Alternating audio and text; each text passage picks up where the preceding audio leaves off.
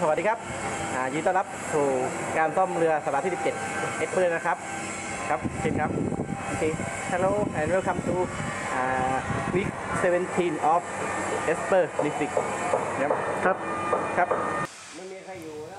Big and small celebrations this week in PSS Boatyard. As we round off our 17th week, we wave goodbye to one resident who's been stuck here for 2 years. Mark of Copper Tea, and yes, that really is the name of the boat, invited half of Satoon down to make sure he was leaving. No one could quite believe it. He's been here so long, most people thought he actually owned the yard.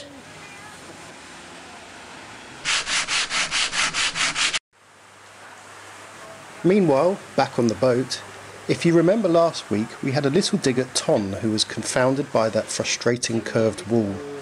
He's found a solution by cutting strips of veneer and angling it in such a way that the stripes meet.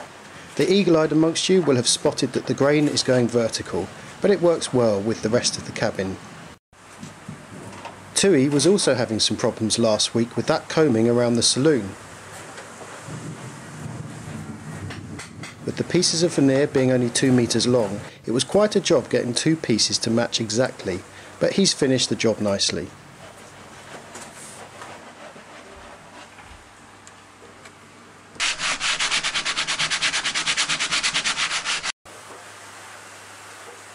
If you remember, last week we showed you how the areas on the edge of the deck that won't have a tow rail had been filled in with glass fibre.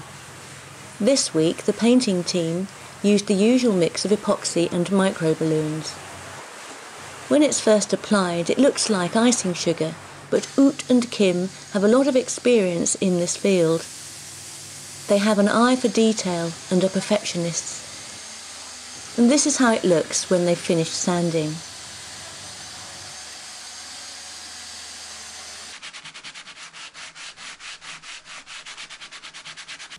With the cockpit finished, our head carpenter Pong turns his attention to the 2 new deck boxes. He's finishing them in teak to match the cockpit.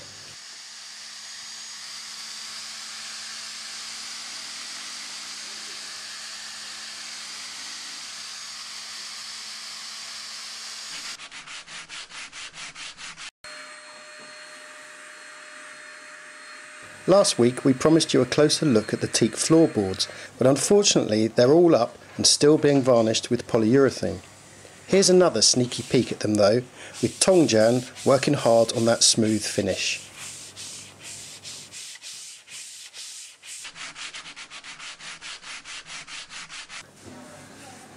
Yodchai is also working hard on a smooth finish, this time on the hull.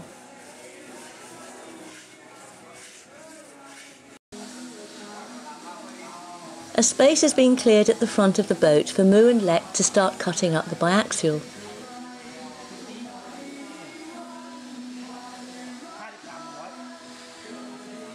They've marked the surface with measurements written on masking tape and recorded them on paper as a guide.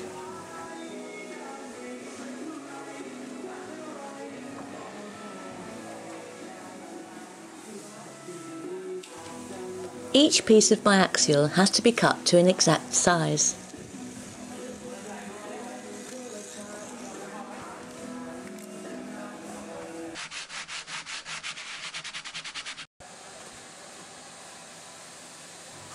A couple of weeks ago you caught a glimpse of a ladder.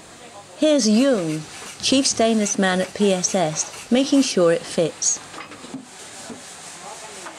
Pong, meanwhile, will be making solid teak steps for it.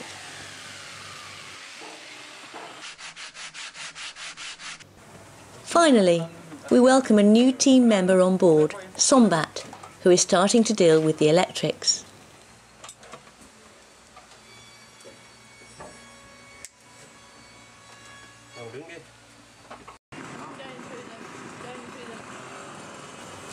That's it for this week. We'd like to close with big thanks to Phil of Nom de Plume, that's him on the right, and Terry of Rome 2, who've been helping us out with deliveries. The yachting community can be incredibly supportive at times, like one big happy family.